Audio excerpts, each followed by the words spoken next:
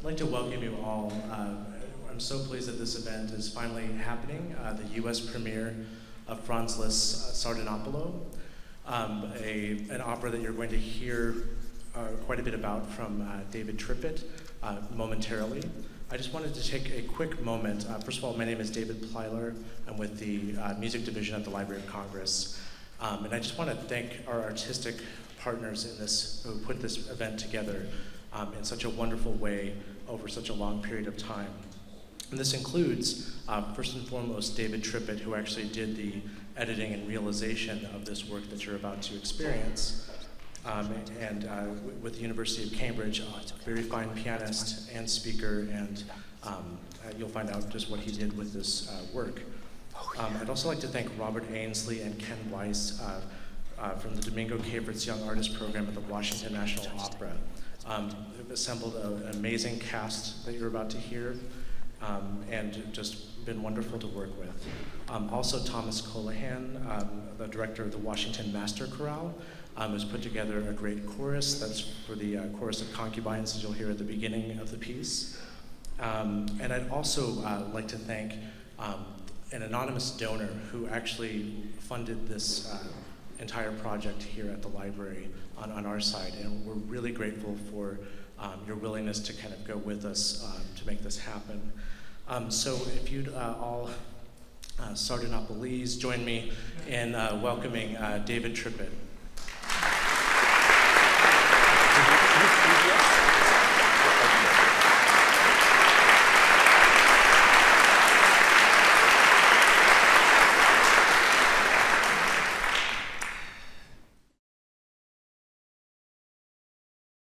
Well, good afternoon, ladies and gentlemen. It's a great honor and a privilege for me to be here with you this afternoon in one of the world's largest archives.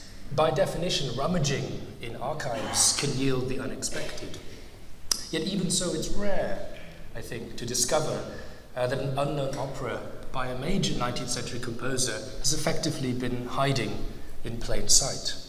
But that's exactly what I'd like to present to you today. Here's the manuscript. This is how it was presented in a German newspaper, sort of the equivalent of the National Enquirer. But the reason I show it is because it gives you a sense of the size. It's not a large manuscript. Liszt worked for 7 years on and off to compose an Italian opera.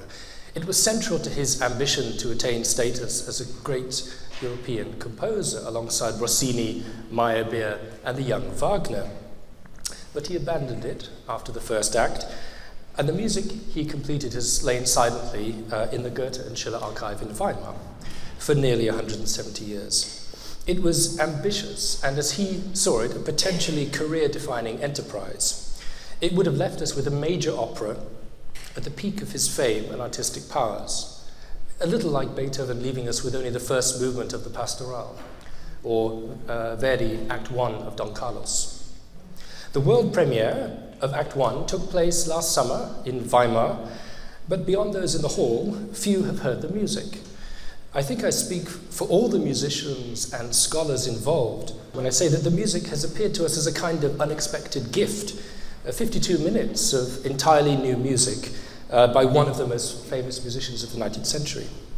This afternoon, I'd like to tell you about the unlikely path that led to this resurrection, the questions, the challenges, and so on.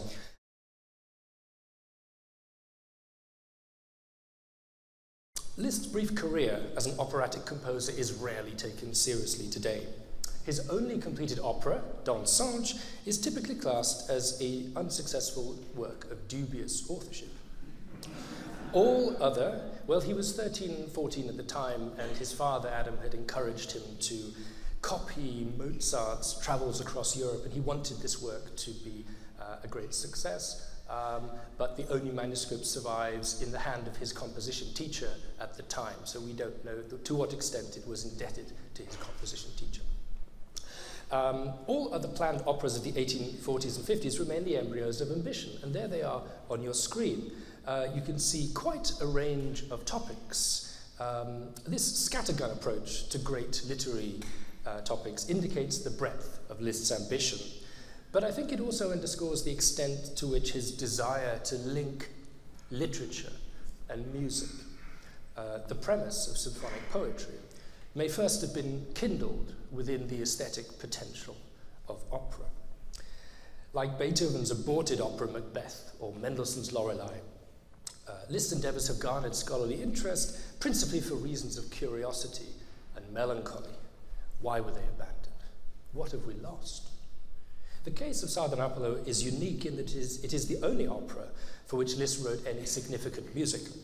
He devotes 110 pages to it at the start of the music book we just saw, and among his Weimar papers there survives an accompanying 36-page prose scenario. This was long thought to be the basis for the opera's libretto, but it turns out to be a scenario that Liszt solicited and ultimately rejected from the French playwright Félicien Maléfi, on which more in a moment. Now, the music and text underlay of the manuscript N4 have been known to scholars for over a century, but they've been largely ignored on account of their seeming illegibility, incompleteness, and the presumed futility of piecing it all together. I first became aware of the manuscript while a student in Leipzig, so I took the train to the archive in Weimar.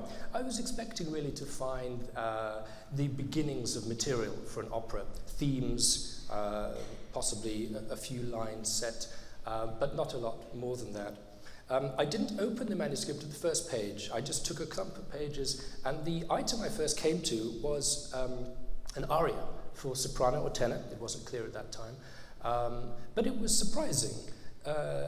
The music seemed clearly written. The vocal line was complete with ornamentation, text underlay. The accompaniment also seemed to be relatively complete. And I listened to this in my head, and it really was a striking moment. And I thought, well, there's something we can do with this. I couldn't get it out of my head for a while, and here we are now, I suppose. But let's have a look at that aria. This is the music that I saw. So you can see that it starts clearly enough with everything written out, and simple repeat signs tell you to repeat there. No repeat signs here, and then the common A, B, repeat the last two bars. Sometimes you get even up to F in this matter. You can see also that the vocal line is absolutely complete. Even with revisions here. If we go over the page, there we are, C, D. He's repeating previously the right hand. Again, revisions, but it's really quite well written out. So if you have a listen to it, you can see that there's something there.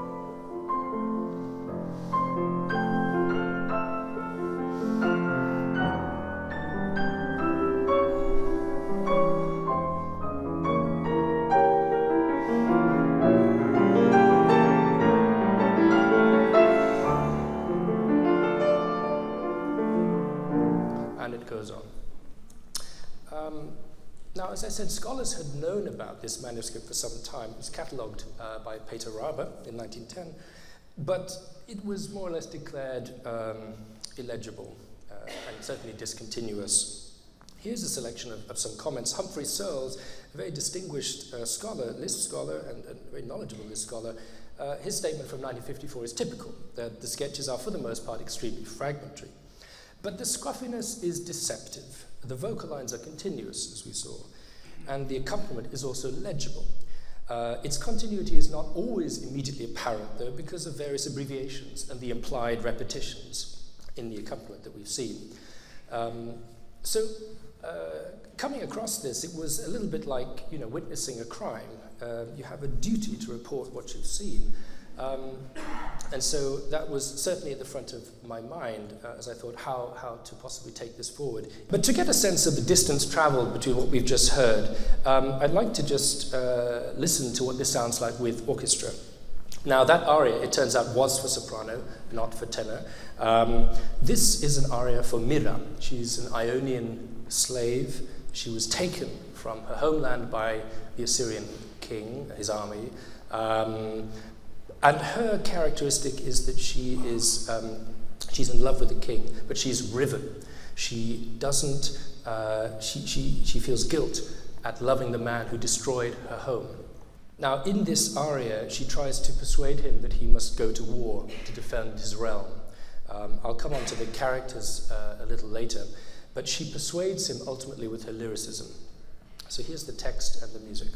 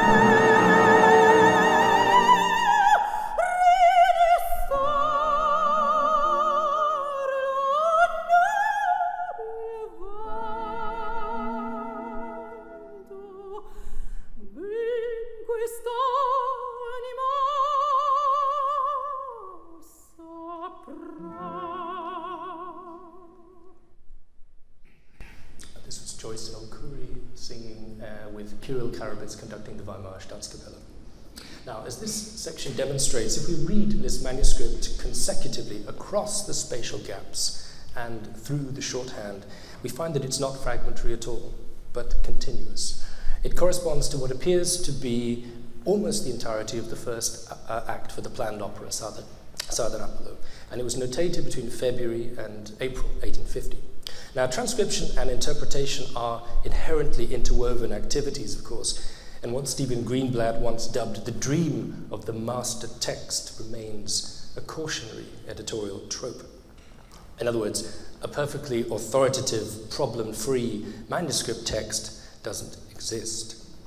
Nevertheless, while there are many more problematic passages than this one, when you read the score in the context of Liszt's notational habits and interpret the various shorthand rather than simply reading them literally, the music reveals itself to be virtually complete, analytically speaking. The cardinal elements of harmony, rhythm, melody, counterpoint, often texture as well, these are clearly stated. The evidence suggests then that Liszt had completed a full version of the music for this act, but this needs interpreting in light of his notational practice to be performable. The only exception to this, that statement is really that at the very end of the manuscript, Liszt doesn't actually give us the final bar. This is the last page of the manuscript. So you can see that this is after a march, and he sets up a pattern which repeats, and we have A, B, C, D, E, F here, repeating the same pattern. It's all over a dominant pedal, so something is going to happen afterwards in D major, but Liszt doesn't tell us what. In order to make it performable, it was necessary to add 19 bars, 19 measures at the end of the work, and that was done based on firstly transposing the march theme that came earlier.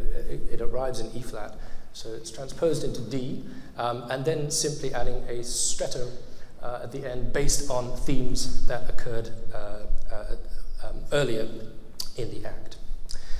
Okay, in the event, Liszt set aside the opera in 1852 and never returned to it. Why?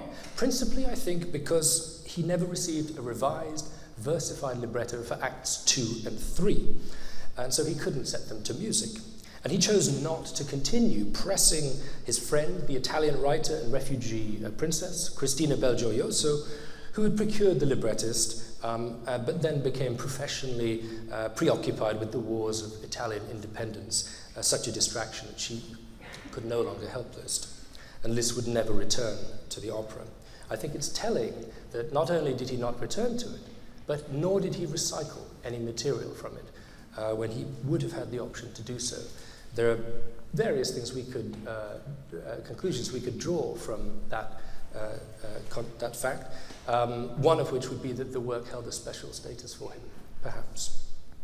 This is Cristina. From 1841, at the height of his powers as a virtuoso pianist, this is the time of what Heine would call Listomania. Liszt tells Belgioioso that a major opera would secure his status as a serious composer. Within 3 years, he says, I'll end my career in Vienna and in Pest, where I began it.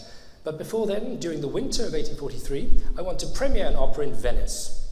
This, he felt, would redress the imbalance that critics like Schumann had outlined in public. This was a review of Liszt's Transcendental Studies, the second most virtuosic version, where Schumann declares that there's a disconnect or discrepancy, a misverhältnis between the pianist ability, who's marching ahead, and the composer's ability, which is falling behind. And I think this probably stung Liszt, which is why Burning Ambition is really at the heart of this project.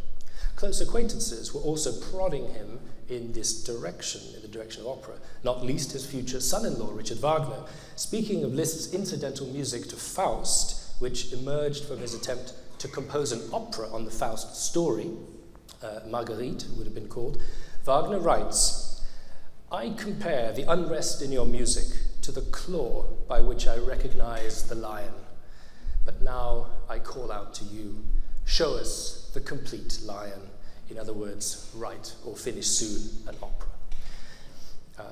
Now, Liszt wanted to emulate Rossini's success, perhaps even to secure Donizetti's post at the Kärntner Theater in Vienna. This, along with Liszt's proudly Italian collaborator, Belgioioso, perhaps helps explain the distinctly Italianate chorus at the beginning of the opera with its waltz-like theme, albeit notated in 6/4. So let's have a quick listen to that.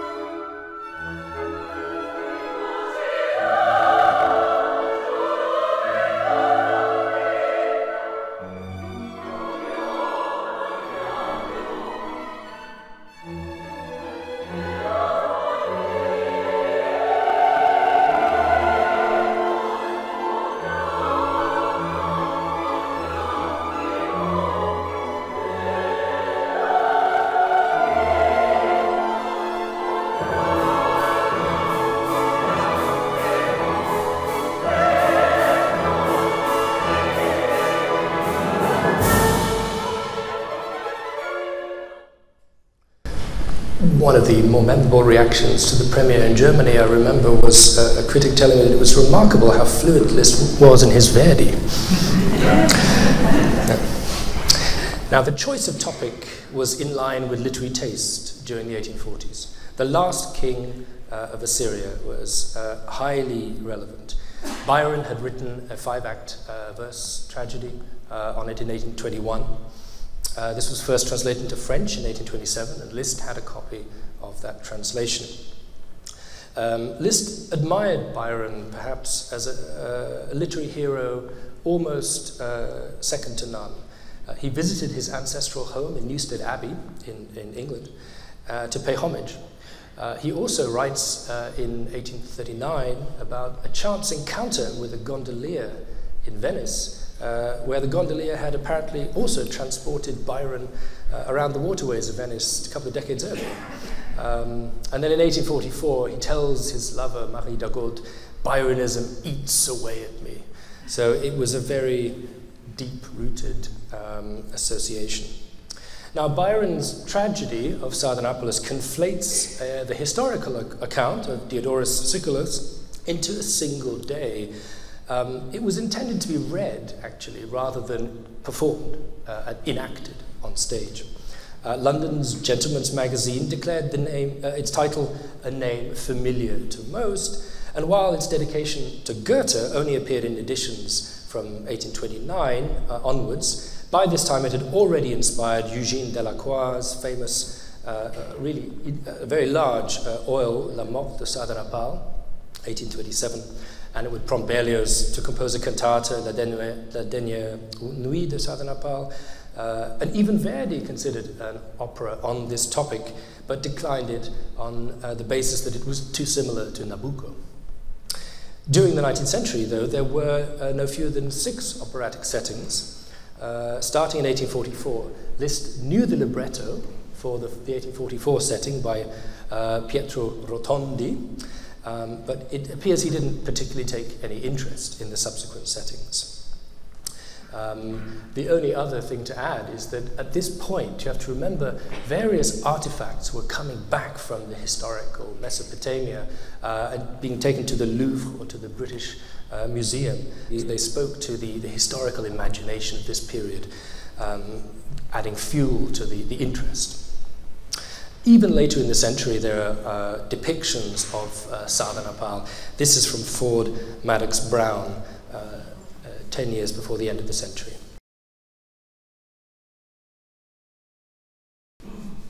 So what about the story of Byron's play?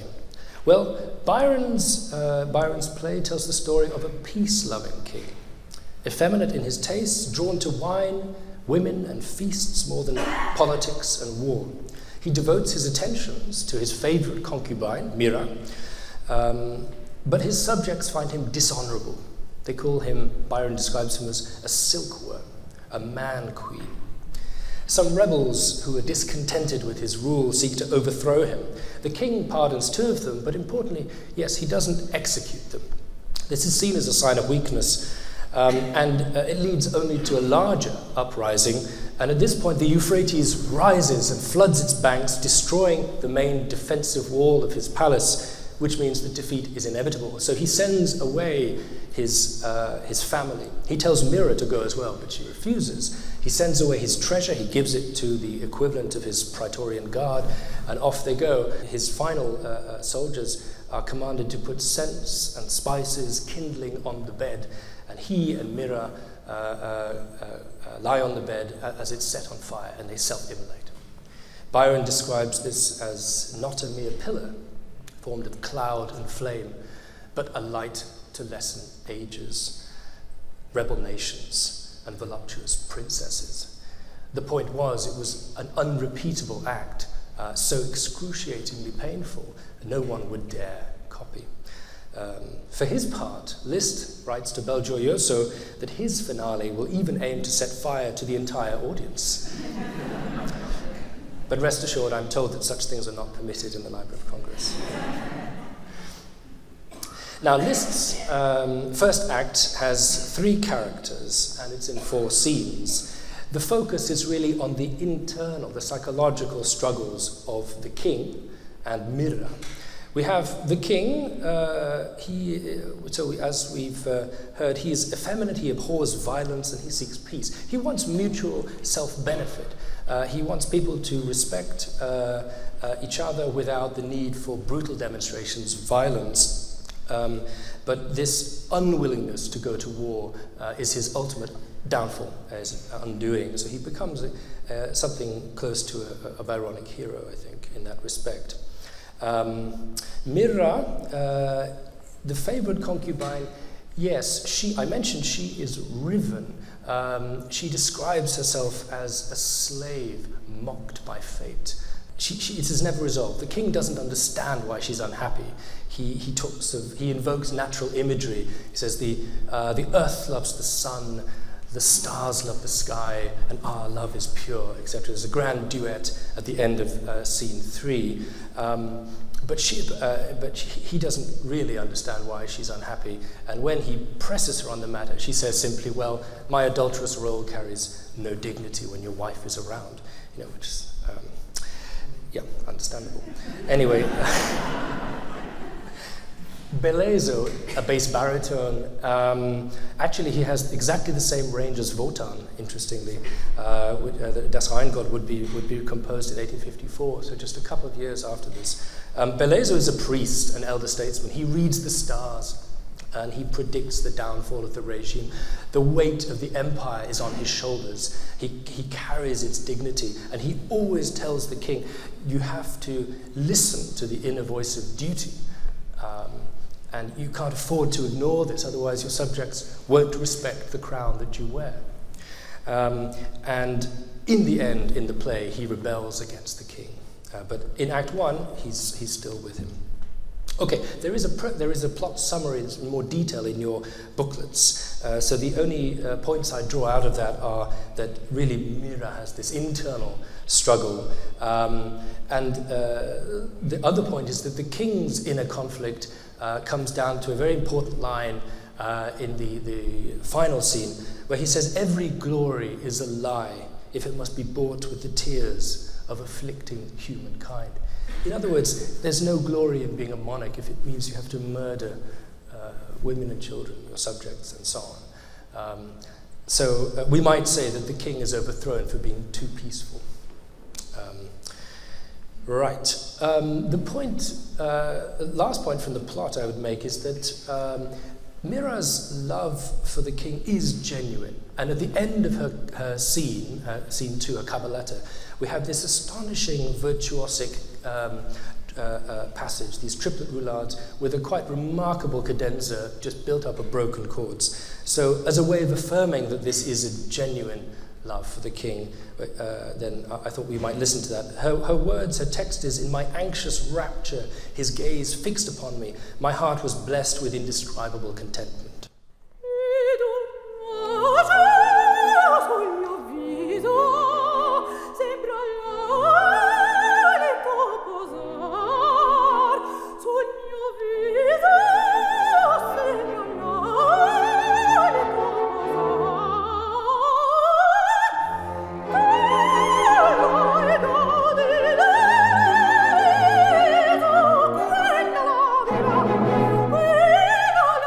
Prima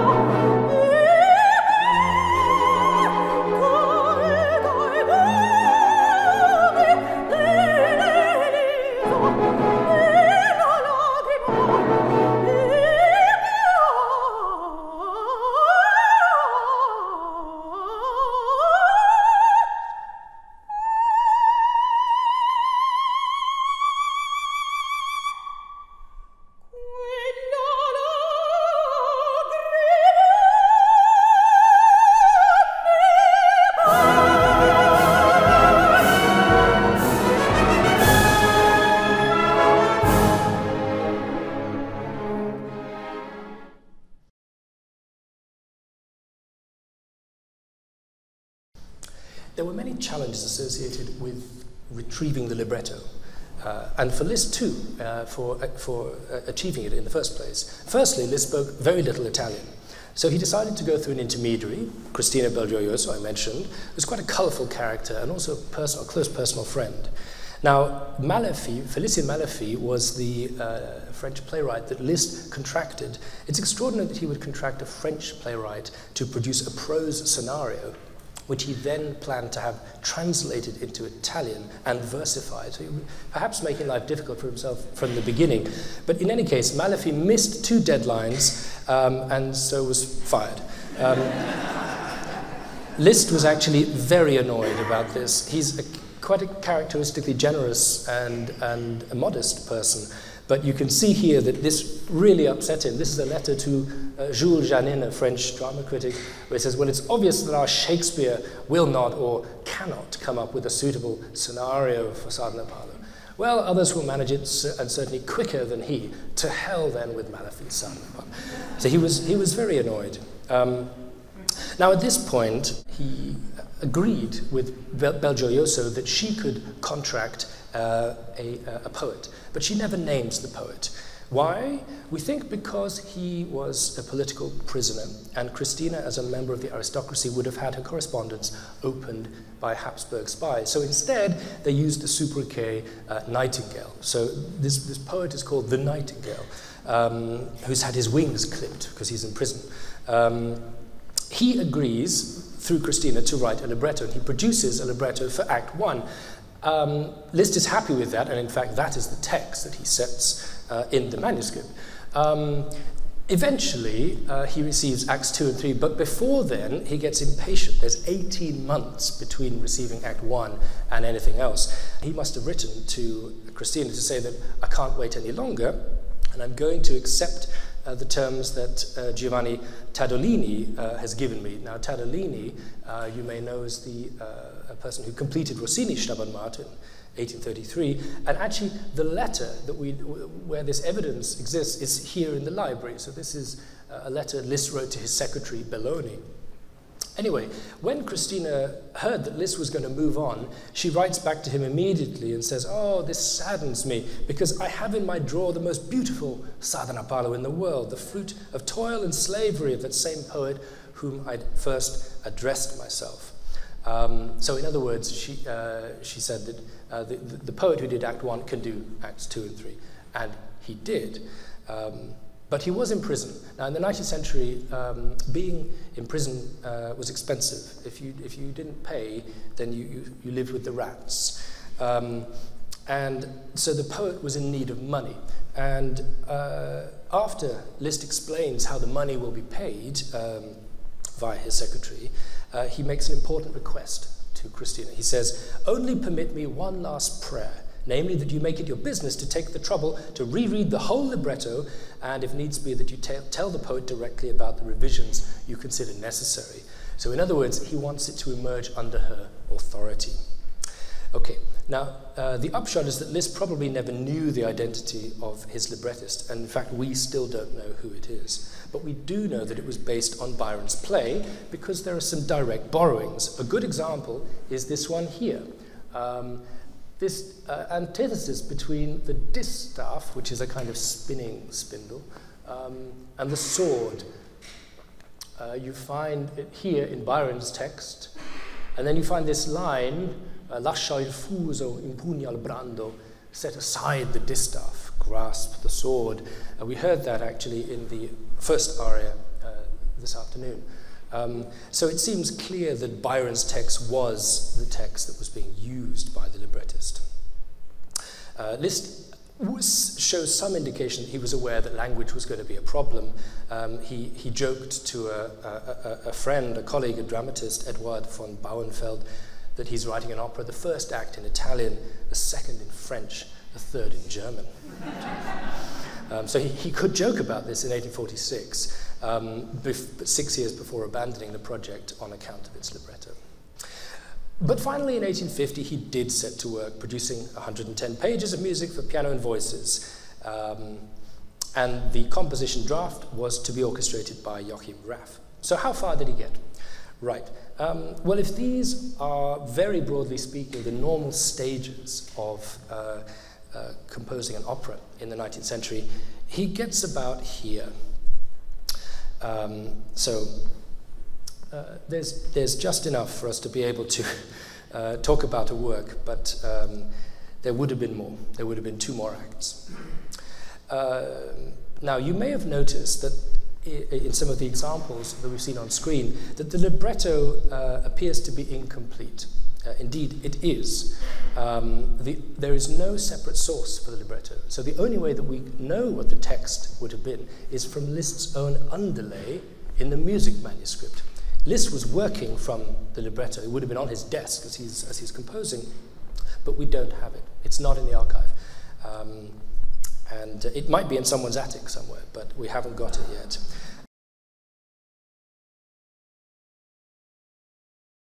I've been very lucky in this project to work with 3 brilliant colleagues, Marco Beghelli, Francesca Vella, and David Rosen, all of whom, with various different tasks and responsibilities, have worked to reconstruct the libretto.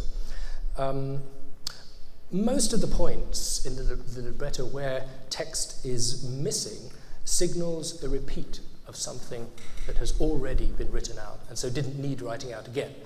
But sometimes Liszt leaves off the final word of a sentence. Sometimes he just has the consonant beginning the word.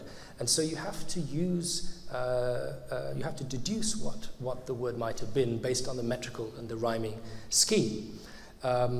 So an example of how this might work would be here in the opening chorus. You can see that we have vieni, vieni, risplendono, nothing, facci. So it would be possible to repeat the word risplendono,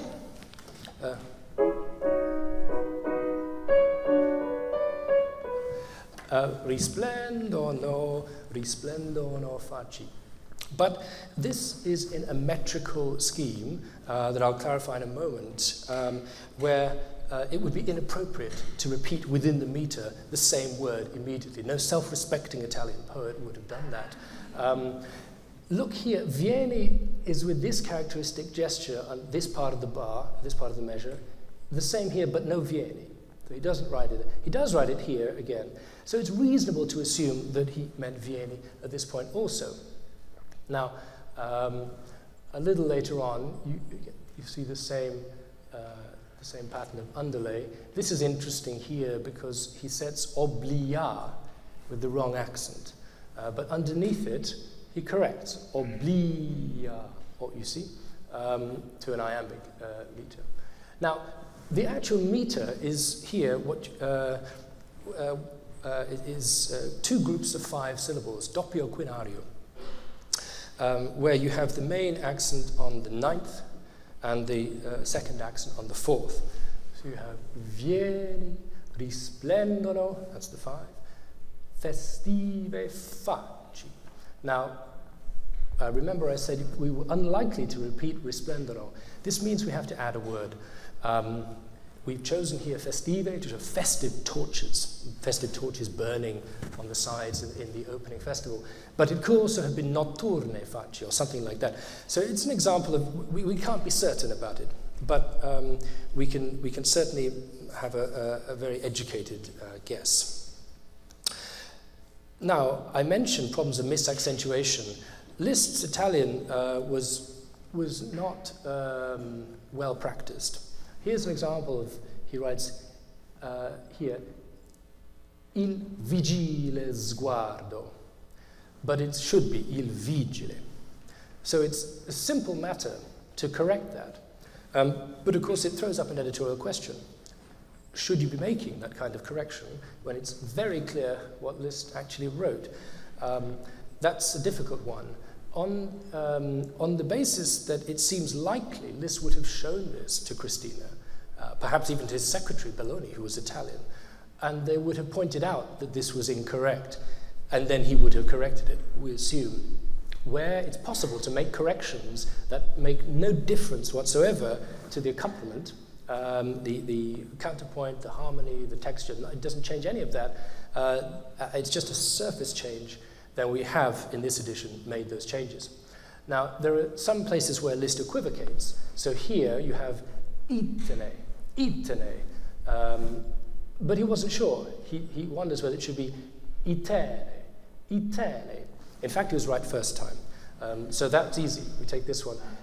Other cases are too embedded in the rhythm to be changed. It would be too invasive. So the actual location where all this takes place is the capital of ancient Assyria, Nineveh. Now, Liszt sets this Nineveh, you can see there. Now, it's impossible to change that so that the accent is on the first syllable. And he was probably responding to how this was pronounced in French and German, where there is the accent, I think, on the second syllable. So in this case, we've just left it.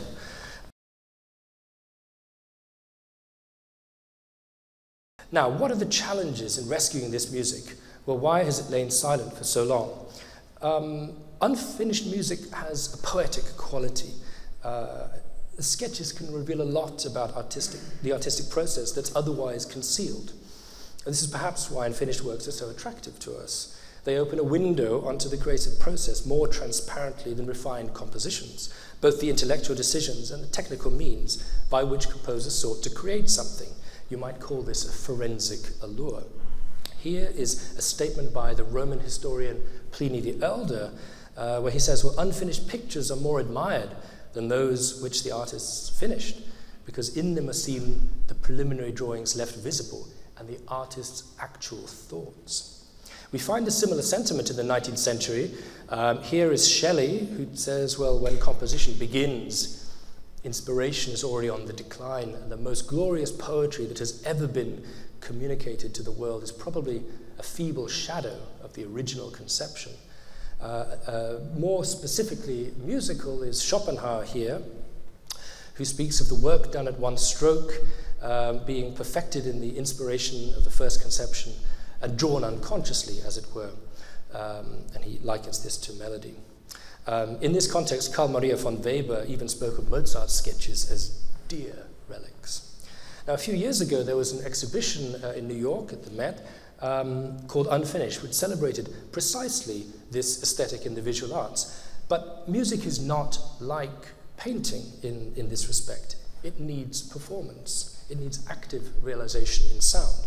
We can read an incomplete verse, a sonnet. We can take pleasure from contemplating the unfinished strokes of a pencil.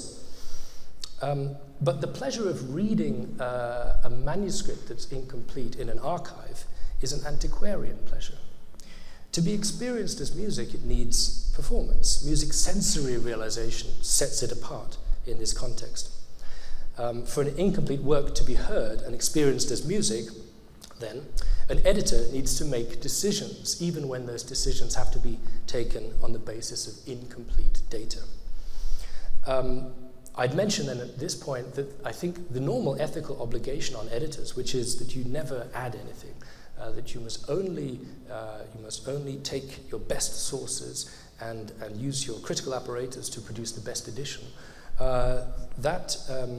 the ethical obligation is almost flipped in this context, where the question becomes, do I as a scholar have a right to leave something that is nearly completed silent?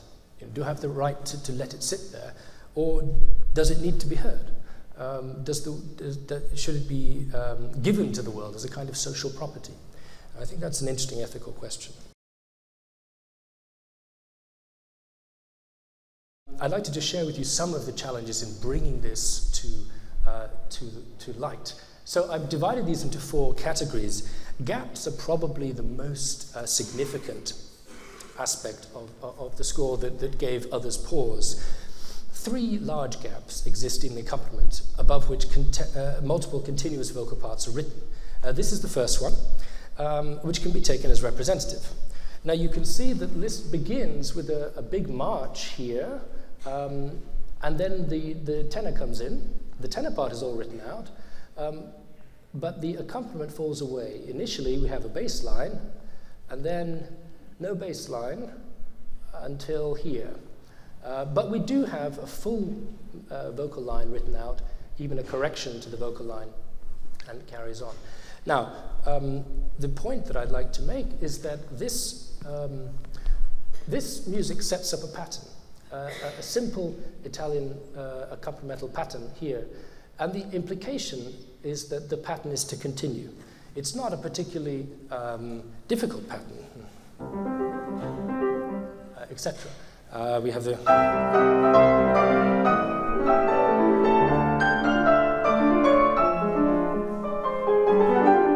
etc. So without too much difficulty, one can divine the accompaniment here. Now, some harmonic decisions have to be taken here, but they're not within the stylistic parameters of the genre. They're not that difficult. And Liszt adds the bass notes where there seems to be any question of what it might be. Let's have a quick listen to some section there.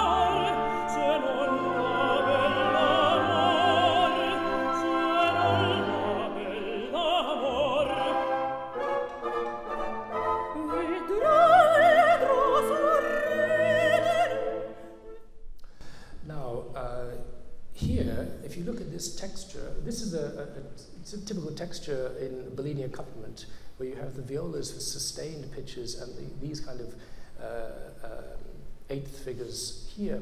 It's quite possible to replicate this kind of figure.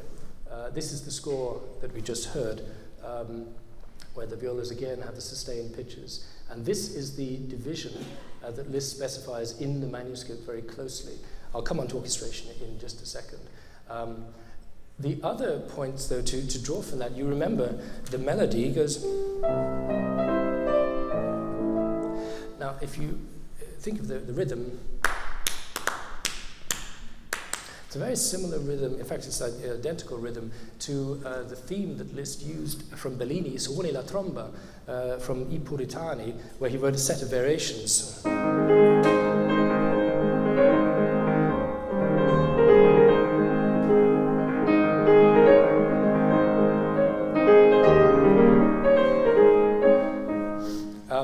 So I think there's a sense of certainly borrowing on that, but the key difference is that whereas Liszt's music moves between these keys a third apart, that you wouldn't find in Bellini.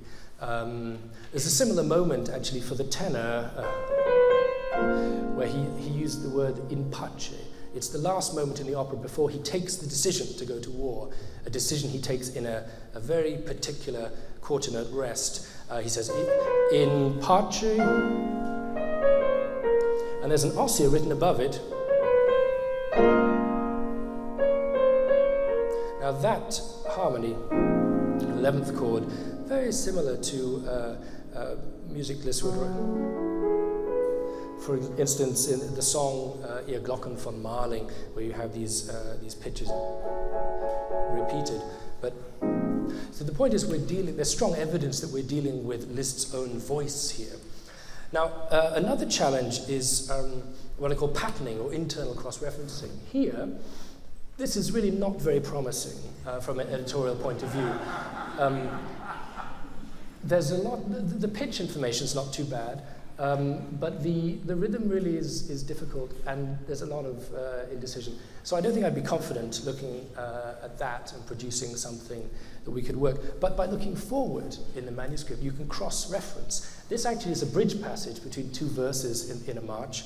At the end of that, you have this, which is, as you can see, although there are 16th rests inserted where they're not there previously, you can see that it's the same pitches with some differences, but it's the same gesture with the added octave. So by interpreting the difficult section in light of the clearer later section, we can achieve something like this, which I think is pretty close to what it is. Another challenge is where Liszt changes his mind. Now here you can see initially this is written in 3/4. You can see that very clearly by looking at this bass line here. But along the side, suddenly he says common time in 4. So we change from a triple to a duple meter. And he doesn't actually specify very clearly how this theme in the left hand, in the bass here, is meant to be changed. So again, I wouldn't be very confident about that unless there was something to compare it to. Unfortunately, there is. Later on, we have the same theme here, perfectly written in common time. So we can use the latter to interpret the former. In 3/4, the theme would sound something like this.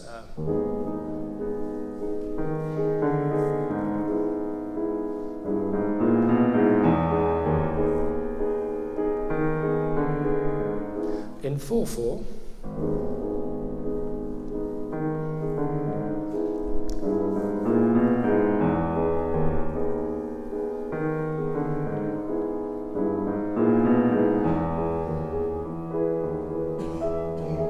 etc. Now there are other areas where there appears to be what you might call a data insufficiency. Here's an example. We have the key signature here, 4 naturals, and quite a number of sharps and flats written, but not, as we'll see, that actually end up making sense in a particular context. Now, if we go forward, the next key signature we get is not until here, which is also 4 naturals. Now, obviously, there's a question, why would he need to write 4 naturals after a passage that appears not to need cancelling? There are no sharps or flats that need to be undone. Similarly, if you play this literally, it doesn't make a lot of sense. So here, you have this C sharp there against F and D. Is that a D natural?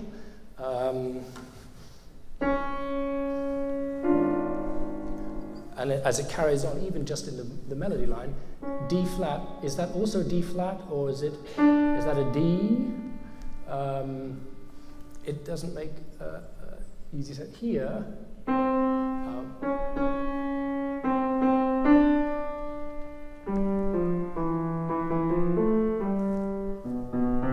there's a D flat.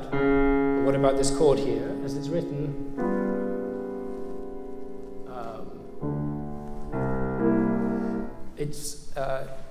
The point I want to get to is that Liszt is thinking in F minor. It just didn't write the key signature out. And if you take the kind of aggregate of all the accidentals, then they add up to something which strongly suggests F minor. And actually, the theme is quite clear.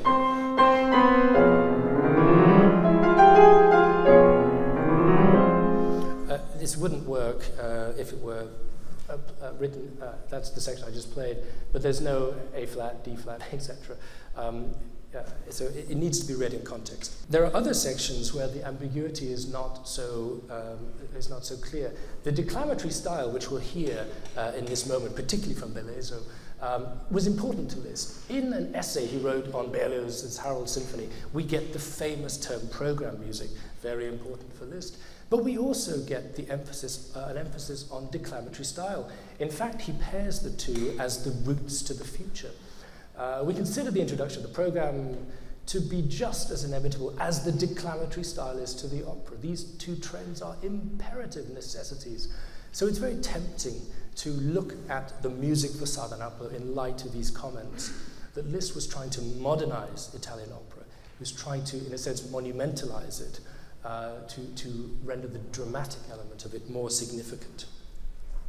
Now, a good example of that is here, a tiny example, but you can see Liszt doesn't need to break this line. The soprano has a rising line, but he does break it. We have...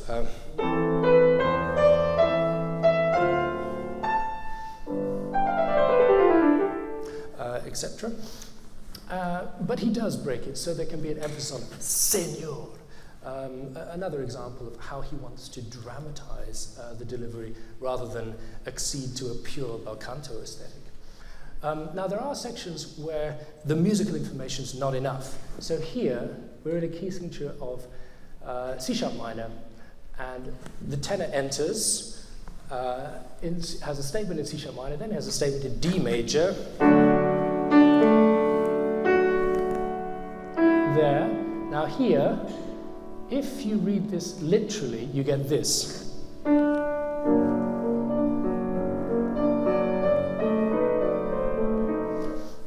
Now Liszt is perfectly capable of writing augmented chords that alternate with diminished seventh chords. That's quite germane to his style. But in this context, it sticks out a lot. So if you read this literally, that F sharp stands. And I wondered whether there was a different interpretation where he would have intended that to be an F natural. So we have...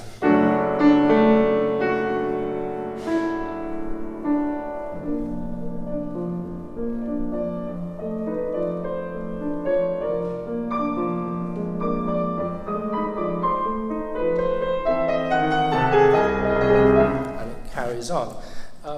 The clue came from the text. So here, the king has entered, and he sees Mira, she's upset, she's crying, and he says, well, you know, in your sad and solitary room, Mira, tell me, dimmi, tell me, girl, fanciullo, angelo mio. The words on this harmonic change is exactly fanciullo, angelo mio. So it's a softening, it's a kind of a warmer aesthetic. So for that reason, it seemed inappropriate to have this,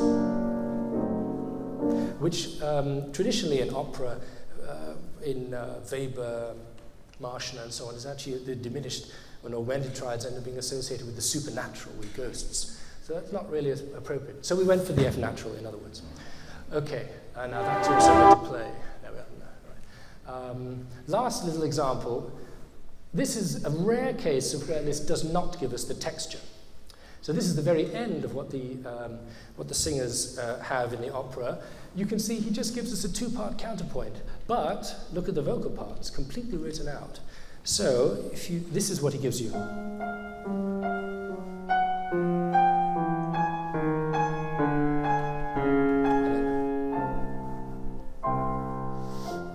So based on fairly straightforward harmony and by looking at the vocal part, it's not hard to see that this is...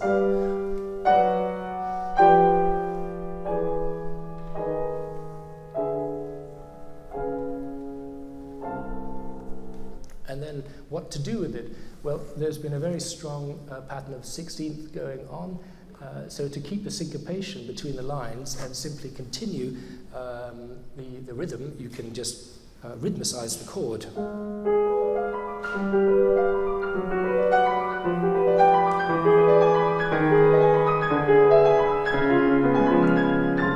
Etc. So something like that is what we ended up doing.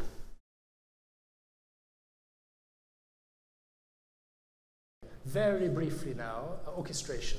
There are a number of cues in the orchestration. Liszt explicitly wanted to give the score to his assistant to orchestrate, Joachim Raff. Raff writes to a close friend in December 1851, confirming he was expecting the score.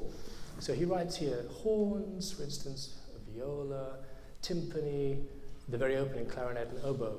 And here the accompanimental arrangement of first and second violins. Sometimes it's quite clear. You have clarinet, oboe there, clarinet again. So you can see how this sounds.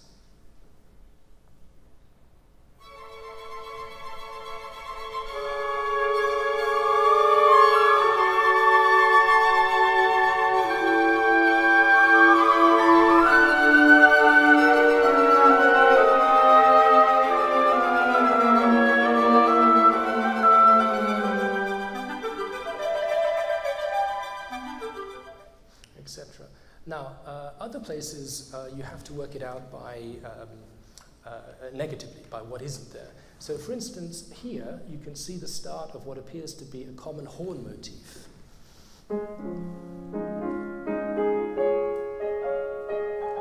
Etc. But you can see this then arrives here where it modulates and he writes horns. So we know that this is new. These are not horns. We also know that he means this 4-bar unit to be in one group, this 4-bar unit to be in one group, and there's a third iteration to be in a different group. So this is what it sounds like.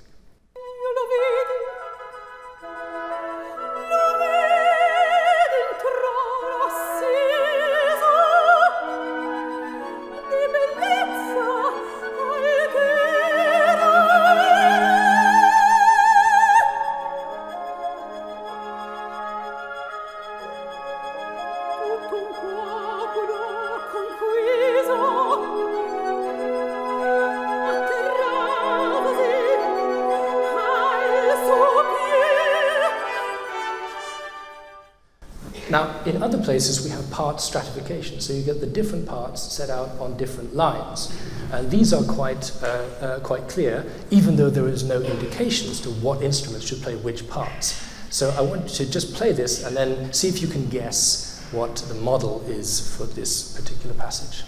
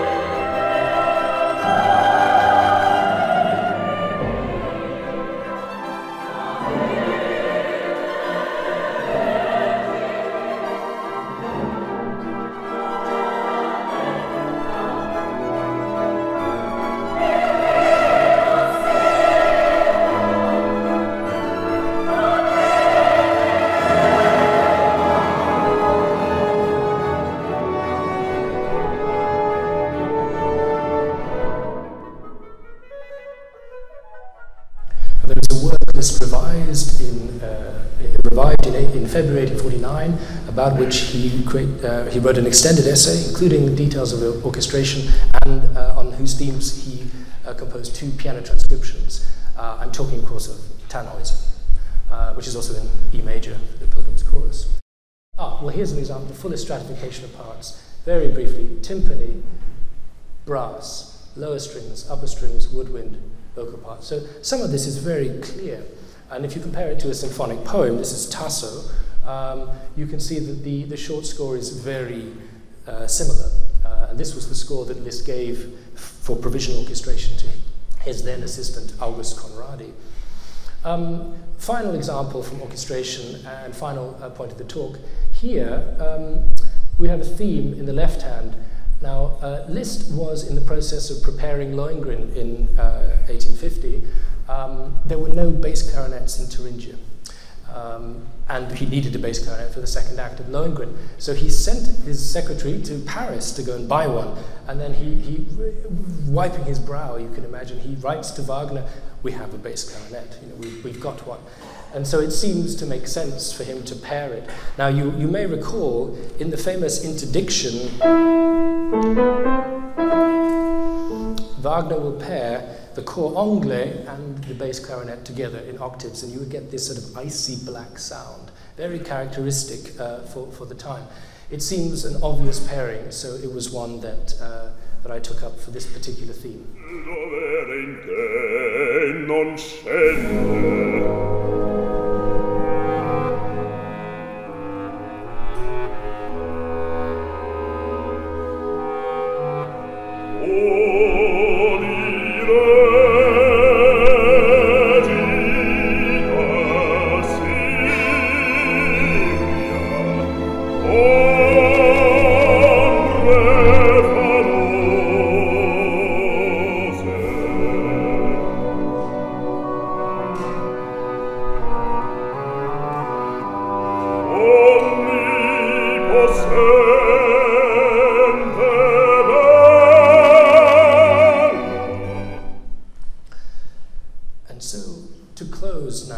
the goal of all of this is to rescue the music that Liszt wrote during a period of intense compositional activity.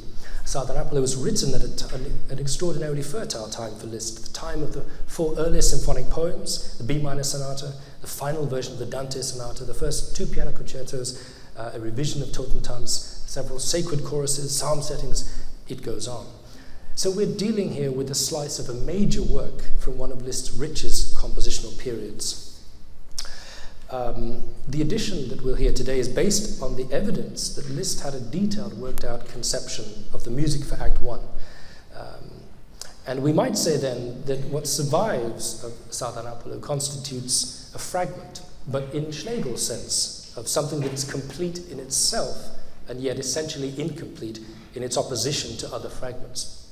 A fragment, you recall, like a small work of art, Schlegel famously remarks, has to be entirely isolated from the surrounding world and complete in itself. It obtains a certain unity even while it remains incomplete in the perspective that it opens up. This old paradox would seem to capture well the identity of Sardanapalo's single act for us in 2019. So I thank you very much for your kind attention, and I'd better get off stage now. Check the singers' historical.